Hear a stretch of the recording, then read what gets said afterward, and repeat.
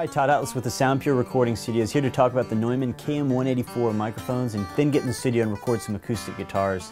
The 180s series consists of KM183 Omni as well as the KM185 hypercardioid. And these microphones can be purchased as singles or in a stereo kit. This is a SKM184 stereo kit of KM184 microphones, and this is our actual recording studio set here at Sound Pure. These microphones are a favorite for all sorts of acoustic purposes, including drum overheads, hi-hats, any form of acoustic instruments, a lot of stereo room miking techniques, whether you're using XY or ORTF. You can put them on a choir, you can spot mic percussion, strings. They're extremely versatile, very, very detailed, with a lot of great top end. The microphone's very, very smooth and rich, as you'll hear soon on acoustic guitar. Today we're going to do some acoustic guitar recording with the Neumann KM184s. These microphones are the world standard, partly because they're actually amazingly well priced for what they are, but also because of the way that they sound. They have a bit of top end, they can be a little bit bright, but the microphones are very, very smooth and well balanced. Today we've chosen a positioning that's slightly non-traditional, and it's something that tends to work well in a really great sounding room. You probably don't want to, if you're already having room problems, you probably don't want to use this kind of mic positioning. But sort of as we would with an XY pair, one of the microphones is positioned slightly off axis at the 12th fret, and the second microphone is over the shoulder. Between the two, this tends to capture more low end, whereas this microphone captures a little bit more articulation at the string level and some more direct bass out of the guitar. You do have to be careful with proximity relative to one another to make sure that you don't have phase problems, as you do with any Space 2 microphone technique.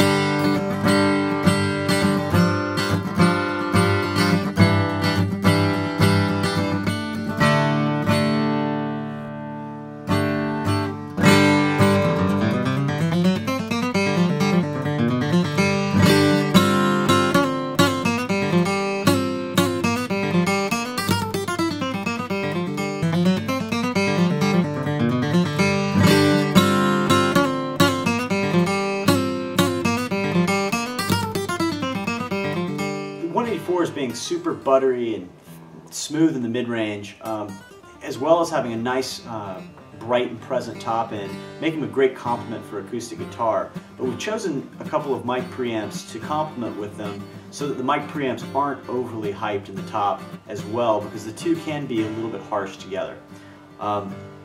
We've chosen the Anthony Barra ADL 600 tube mic preamp. The ADL 600 has a lot of detail for a tube preamp because it has such high voltage on the plate. A lot of articulation and detail come through in ways a lot of tube preamps tend to get a little muddy with. So again, although a tube preamp, a really nice complement for the detail and brightness of the 184s. I think together you'll find that it'd be a really smooth, warm, thick, mid-rangey sound.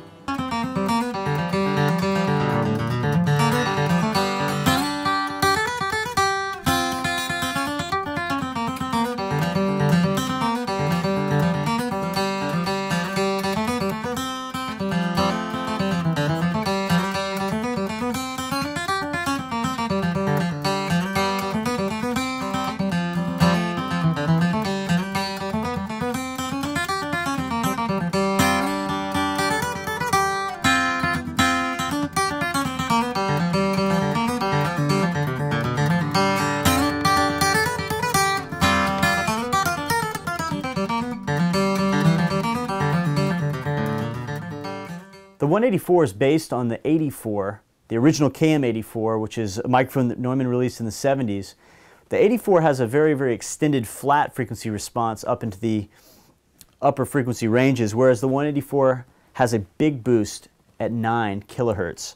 That gives you a lot of top end, a lot of brightness, and tends to be very, very useful in terms of cutting instruments through the mix. Acoustic instruments of all kind where you want a lot of detail and articulation.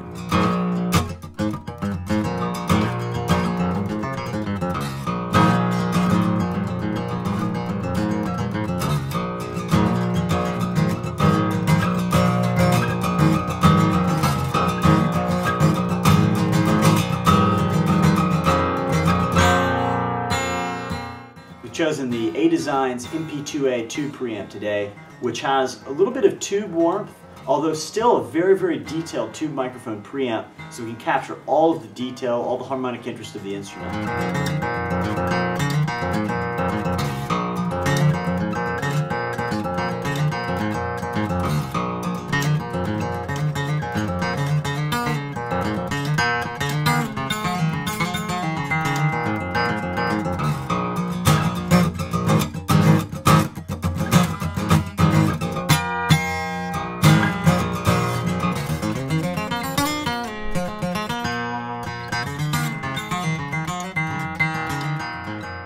The transformerless circuitry of the KM184s provide a little bit better frequency response, a little bit better detail, and overall improved signal-to-noise ratio over the original 84s, which make these what Neumann considers to be the new and improved version of the KM84.